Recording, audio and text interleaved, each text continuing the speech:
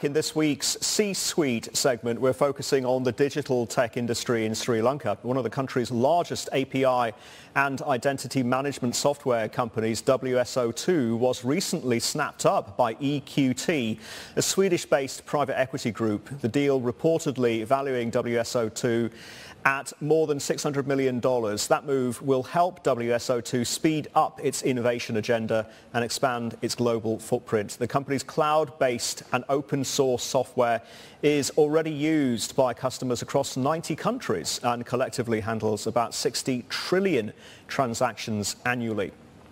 Let's bring in Sanjiva Weerawarana now, founder and CEO at WSO2. Joins us live now. Sanjiva, great to have you on the program. Can we start by laying out the business model behind WSO2? You're a provider of identity management software. How is your platform positioning for generative AI? All right, thank you very much for inviting me to join.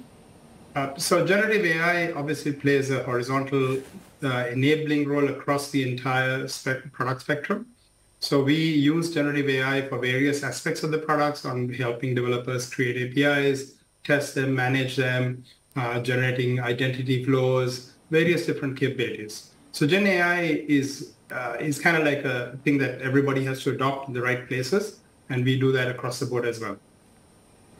Got it. Sanjiva, in terms, if we could look over the horizon, in terms of an exit, is an IPO a part of the plan? And could WSO2 be Sri Lanka's first listed tech company? And is that part of the plan to kickstart, perhaps, a virtuous tech cycle and incubators and an ecosystem in Sri Lanka? Absolutely.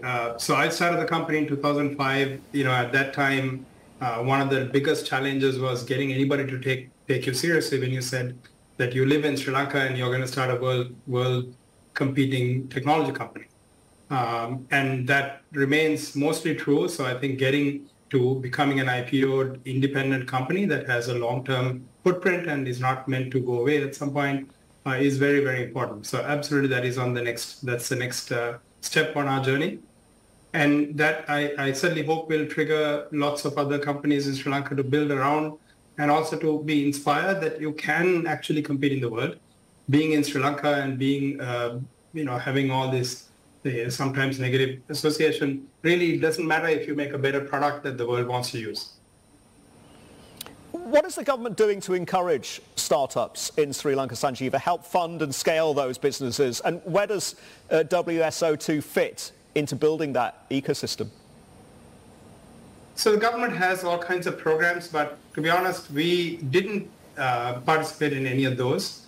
Government support is useful and important, but at the same time, if you can't come up with an idea that you can pitch to potential investors and get them to buy in on it and put their money where their mouth is, it just doesn't work. So government, the number one thing we need government to do is, literally keep the lights on and keep the networking going.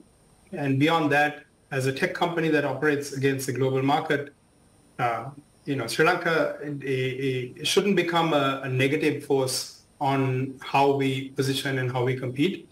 But beyond that, I'm not a big fan of the government being the one responsible for creating much in terms of support, because really the companies have to do it. The government does have a very big role in facilitating opportunity for product companies that can sell to the government and public sector. That we don't do enough of. Interesting. Sanjiva, then what does EQT bring to the table in terms of not just deep pockets and funding, but management acumen and support? So EQT, we're still in the early stages. We just signed the deal just less than 2 weeks ago. We are in the process of defining our next 5-year roadmap along with EQT.